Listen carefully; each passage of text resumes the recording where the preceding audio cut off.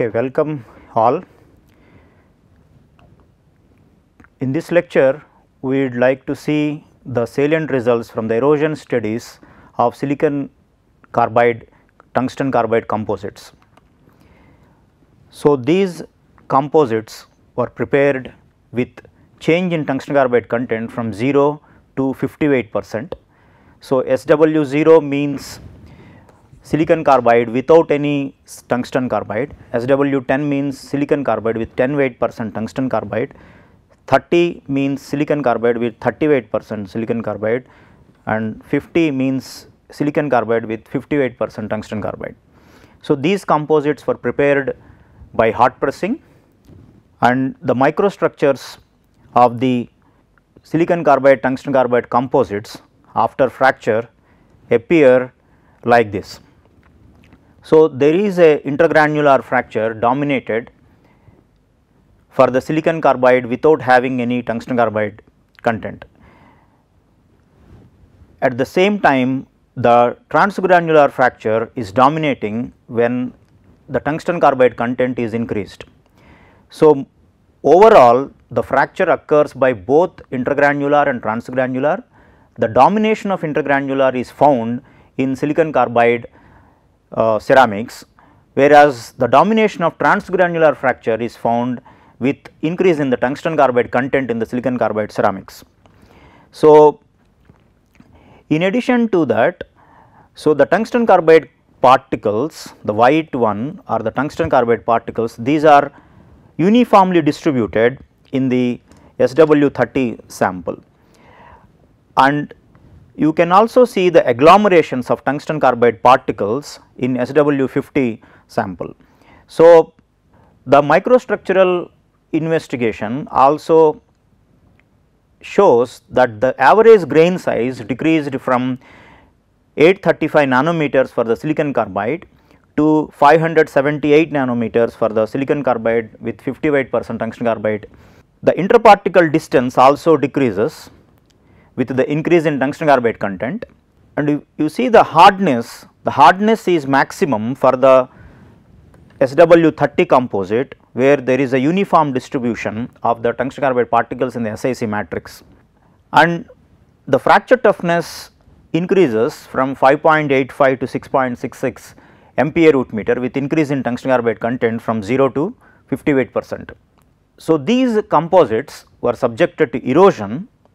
So, the erosion was carried out by using a erodent particles of aluminum oxide or silicon carbide having a particle size range between 50 to 70 micron meter. So, these particles were impinged at a particular velocity on the sample, and the sample is tilted so that there is an impingement angle change from 30 to 60 to 90 degrees, keeping a working distance of 4 mm and keeping the mass flow rate of 3 gram per minute. So, we conducted all these experiments for the composites at the room temperature initially. Then we also did at high temperature, but initially the room temperature, particularly at 90 degrees impingement angle, you can see the erosion test results. Erosion test results were actually like in terms of erosion rate, is a volumetric material removed per the amount of the erodent used in the experiment. So, we used this erosion rate as a measurement for the erosion wear. So, we found a steady state condition in which the weight loss is consistent. So, in initial stages of the erosion, the weight loss increases, and then after certain time the weight loss does not change much. So, we found a suitable time where the weight loss remains constant. So, we call it as a steady state, and we selected the time such that the steady state is present for a considerable time. So, the weight loss which can be taken as a characteristic, the measure of the material in the erosion conditions. The weight loss is converted to volumetric loss because we know the density. So, and then the volumetric loss divided by the amount of erodent used, so we get a erosion rate. So, at 90 degrees angle alumina, when alumina erodent was used, you can see this silicon carbide with tungsten carbide composites, they have a erosion rate changing from around 7 to around 20 mm³ per kilogram, whereas silicon carbide you can see it is varying from 850 to 1223 mm³ per kg. So, first of all there is a large difference between the erosion rate for the ceramic composites eroded by alumina and eroded by silicon carbide, and the erosion rate observed when erodent of silicon carbide was used was very high. So, it is almost 2 orders of magnitude higher than that obtained using alumina erodent. And in addition to that, we also can find this SW30 shows minimum erosion rate either alumina erodent condition or silicon carbide erodent condition. So, we got the minimum wear for the SW30. So, SW30, which is silicon carbide with 38% tungsten carbide composite, which has the uniform distribution of these tungsten carbide particles and also exhibited higher hardness.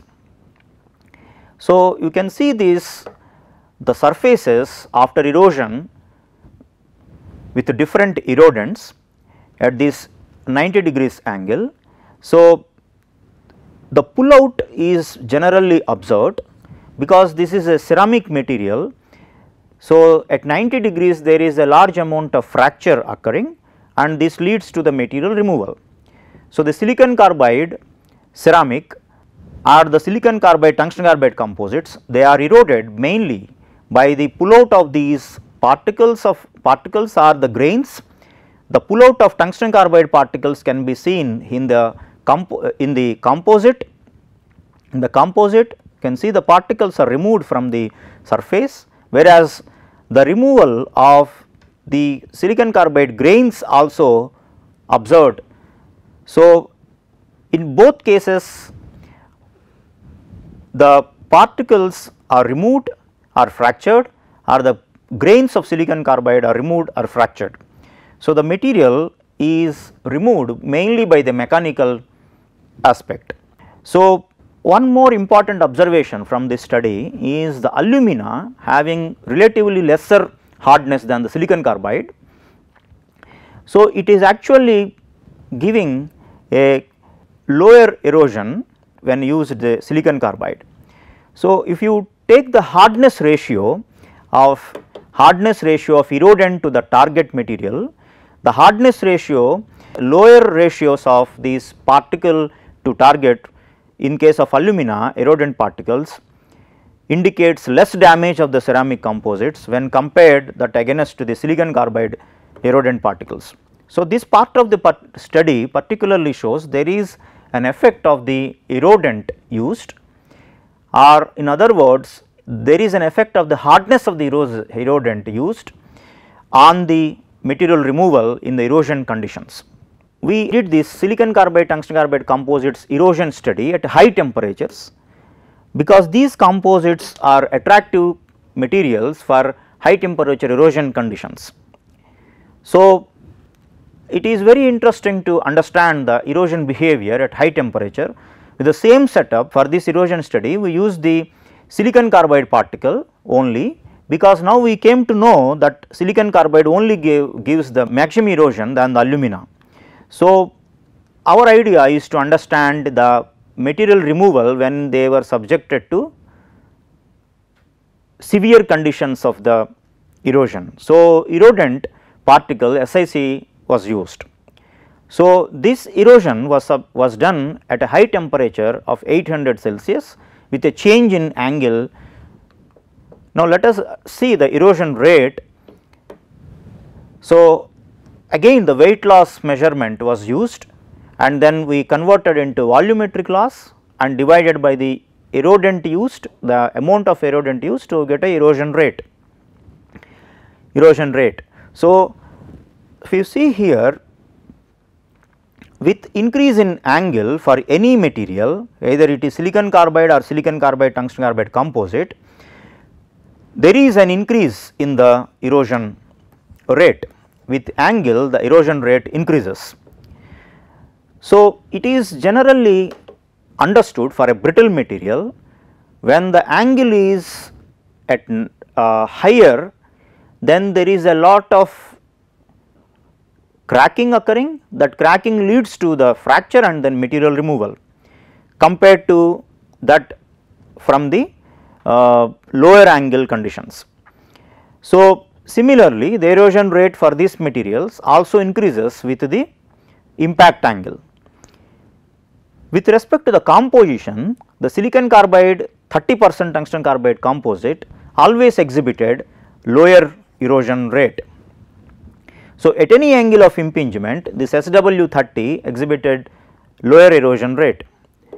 So, let us understand this by observing the surfaces of the ceramic composites after this erosion. So, after erosion, the silicon carbide without having any tungsten carbide, so it just showed the fracture of the silicon carbide grains, but the fracture actually decreased from 90 degrees to 30 degrees. So, you can see certain deformed grains or the compacted grains which are deformed at lower angles, whereas large amount of fracture occurring at the higher angles. So, similarly, for the composites, silicon carbide, tungsten carbide composites, those were eroded at that high temperature and then at normal impact, again the fracture of the silicon carbide grains decreased with the increase in the tungsten carbide content from 0 to 58%. And but the fracture is the fracture actually decreased up to a 38%, and now after this 38%, the 50% containing 50% tungsten carbide containing silicon carbide showed more amount of removal. So, you can see the pull out of these tungsten carbide particles and the fracture of these tungsten carbide particles, and the particles are more or less like agglomerated things. So, if you can remember our fracture surface of this material particularly has the agglomerated tungsten carbide particles in a matrix of silicon carbide. So, tungsten carbide being very heavy, if the material removed is more or less like agglomeration of number of tungsten carbide particles, the weight loss will be also very high, right. Remember, these experiments were done at high temperature. There is already a thermal stress generated, and the thermal stress generated, these thermal stresses will be high at those defect sites of agglomerates of tungsten carbide. Particularly in this SW50, there was a large amount of agglomeration. So, the high thermal stress concentration at the defect sites of these agglomerates of tungsten carbide lead to the high erosion wear. So, you get a maximum wear for the ceramics having this kind of agglomerated tungsten carbide particles. So, the fracture of these grains decreased with increase in tungsten carbide content, but the decrease is restricted up to the 30% tungsten carbide containing ceramic composites. So, it implies actually the domination of hardness during erosion of composites. So, if you can remember the hardness data, the hardness was also very high among the investigated composites. The hardness was high for the SW30 around 26 gigapascal, whereas others have around 23 to 24 gigapascal. So, the uniform distribution of these tungsten carbide particles resultant into a higher hardness, and the higher hardness actually led to the lesser amount of material removal in these erosion conditions. So, the fracture and pull out decrease with the tungsten carbide content up to 38% even at other angles. Less removal of tungsten carbide particles in these SW50 led to the less fracture at the lower angles, that when you compare with the with respect to angle, again the same, the fracture induced maximum wear at the highest angle.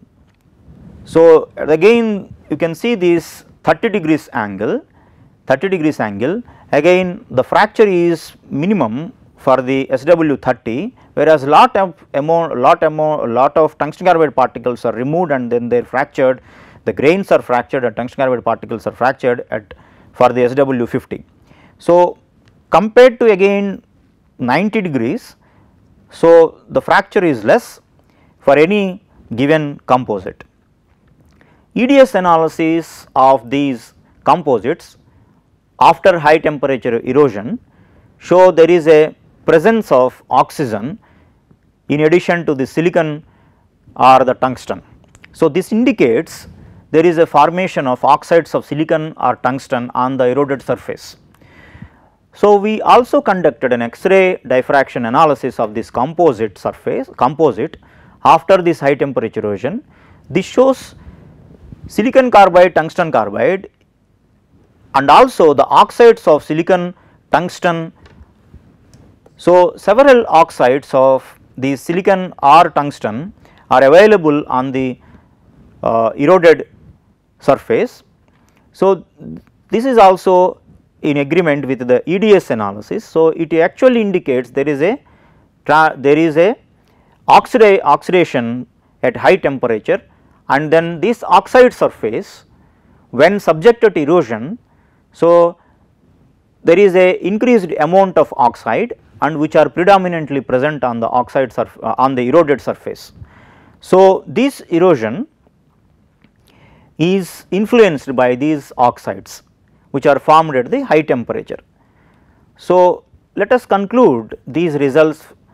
The erodent particle hardness significantly affected the time required for reaching the steady state as well as the extent of material removal for the investigated silicon carbide, tungsten carbide composites.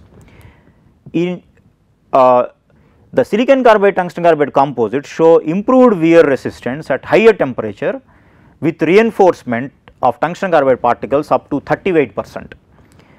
So, at normal impact these ceramics show fracture and pull out of the grains as dominant material removal mechanisms, whereas when you have the tungsten carbide also in the microstructure, first the tungsten carbide particles are removed, then fractured, followed by the fracture of the silicon carbide grains or their removal.